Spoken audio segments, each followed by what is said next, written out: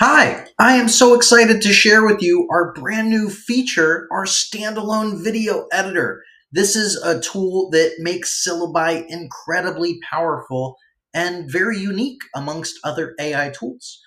So how it works and how you can navigate to it is on the left-hand side panel here. Just click on Video Editor. If this is your first time using this particular tool, you will be walked through a step-by-step demonstration of all of the functionalities for it. But for the sake of this, I'm going to do a brief overview of this for you. So you can just use the video editor in Syllaby as is. You don't have to use any of the other tools if you don't want to. If you just want a simple video editor and then you want to publish it, or you just like the video editor feature, you can entirely use it that way. So how it works is it starts with the assets here. So in the media section, you can upload your own video files here. Say you record something on your computer or on your phone, you can add that video file in here. Let me just add one as an example. And you'll see after a couple seconds, it loads that in there. Let's swap our aspect ratio over to 16:9 and frame this to screen.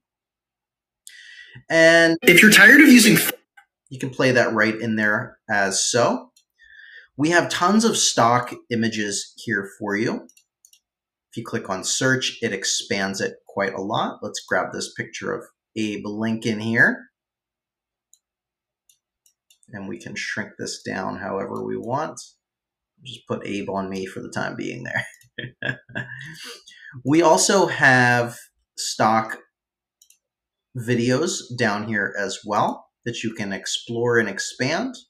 We have a very expansive library of stock B-roll footage that you can use here. We also have stock music that you can sample and add. You can also, of course, upload your own music here if you'd like. And you can just click on the plus icon and it'll add that audio file down there. You can always, of course, adjust the volume of that audio, increase the speed, however you'd like. We have various shapes in here you can play with. We have text files. We have animation on here. If you want to add subscribe buttons, add some titles, however you want to edit it. This is a very intuitive editor down here. You just drag it however you want. Move the timeline around. We have 4 buttons down here as well. So we can duplicate this to redo that title, or you can undo that. We have flip horizontally if you want to flip that around. Let's get rid of this text here. And let's say we want to flip Abe Lincoln horizontally there. Or maybe you want to flip your video back and forth for whatever reason. You can also drag the timeline throughout here and make a split right there, which splits the functionality up as so. And you can customize that however you'd like. When you are fully happy with your masterpiece here in video editing, you can save this as a title however you want here.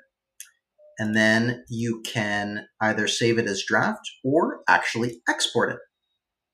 It'll have this loader on here. And when it's completed, it'll take you back to the dashboard. And then you can publish that video or download that video. I hope this feature is helpful. If you have any other follow-up questions, this little widget down here is our intercom system. You can live chat with us, and there's a lot of really detailed information as well. I hope this feature helps you.